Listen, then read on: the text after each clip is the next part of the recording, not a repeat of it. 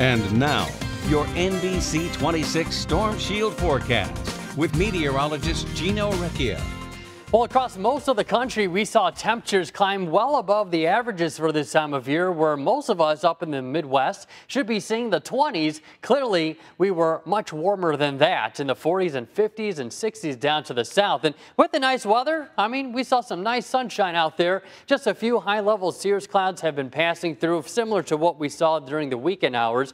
And we are going to remain above average going into the next couple of days. The closer look here in northeast Wisconsin shows nice quiet conditions, no snow, no rain, nothing coming down from the clouds after we started off with a wet start to the month. Now we are turning quite a bit dry.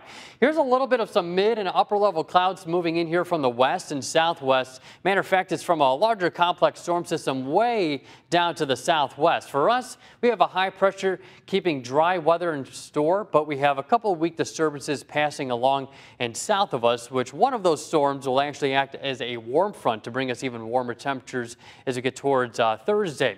Here's a closer look at that more powerful storm with all that cloud cover lifting up to the northeast. What's happening is strong low pressure dipping the jet stream. That's causing it to buckle and transport a lot of this moisture up to the northeast, but not enough moisture for us to see any precipitation, just enough that we will be clouding over as we get into the overnight and carry over into the next few days. So Skycast shows the clouds building tonight.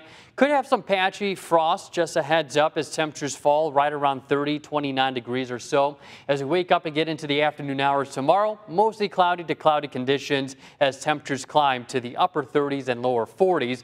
And we get into Christmas Day itself, very similar. This time, however, on Christmas Day, as we get into the afternoon, might have an isolated sprinkle as a warm front lifts north, but temperatures will be above freezing, so we're not going to be seeing any type of frozen precipitation.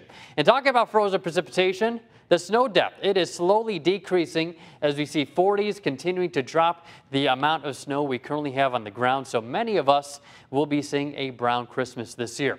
34 right now with winds out of the northeast at 9 miles per hour. Sunset was at 4:17. The earliest sunset this year was 4:13. So we have gained a few minutes as we're starting to increase the amount of daylight hours. It is 36 in Kewaunee, Manitowoc, 33 in Sturgeon Bay, 33 in Mountain. The cold spot is in Attigo right now at 26. Winds coming in out of the east and northeast. They will start to bend a little bit out of the east and southeast tonight as temperatures fall down to 29 degrees with a little bit of an increase in cloud cover. Tomorrow we climb up to a high right around 40, mostly cloudy skies, winds east-southeast at 5 to 10 miles per hour.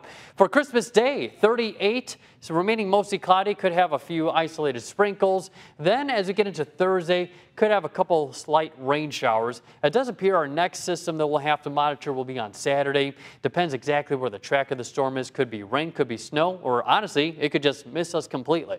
So, all right, so we're going to have a week without snow. Yeah, looks like until the weekend, we don't have anything. We'll just dream of a white Christmas. There you go. All right, Gino, thanks so much.